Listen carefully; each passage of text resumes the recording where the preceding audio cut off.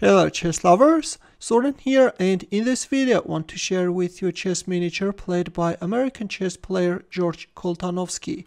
Koltanowski was particularly strong in blindfold chess, and in 1937 he even set a world record by playing 34 chess games simultaneously in Edinburgh.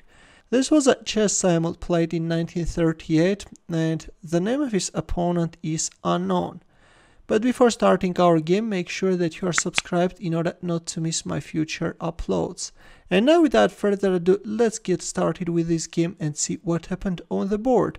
Koltanowski opened up with e4 and black responded with e5, knight f3, knight c6, bishop c4.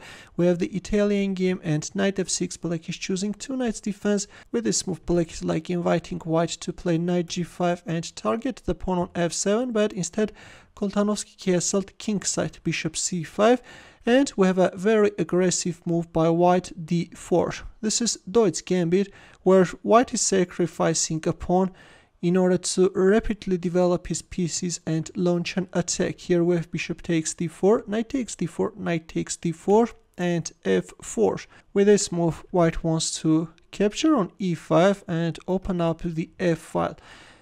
In here, the best move for black is considered to be d6, but in our game, black moved back his knight on c6 in order to answer f takes e5 with knight takes e5, but it turns out that knight c6 is a terrible blunder, and there it goes. We have a nice tactical shot by Koltanowski. Bishop takes f7. With this move, white is forcing black king to move, after which black king becomes an easy target. King takes f7, black accepted the piece sacrifice, and we have f takes e5.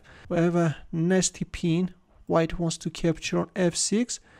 And instead of knight takes e5, black actually played knight e7, which looks dubious. Instead, it was better to go for knight takes e5 and allow this queen d5 check.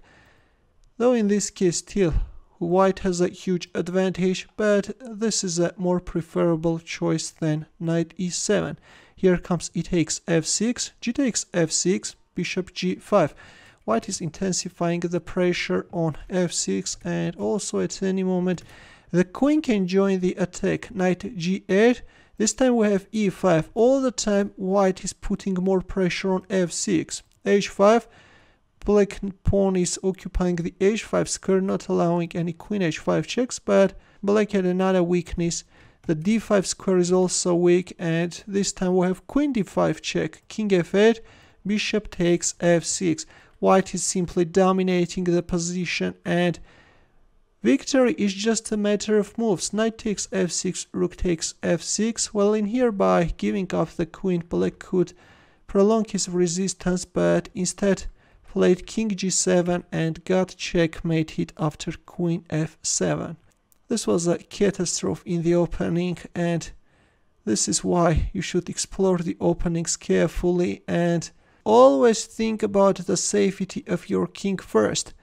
Well, in the end, let's also solve a chess puzzle where the task is to find the winning move for black. It's black to move, and I will wait for your answer in the comment section. Thanks for watching. Here are more suggestions for you. Feel free to check them out as well. I will see you in my next video. Take care.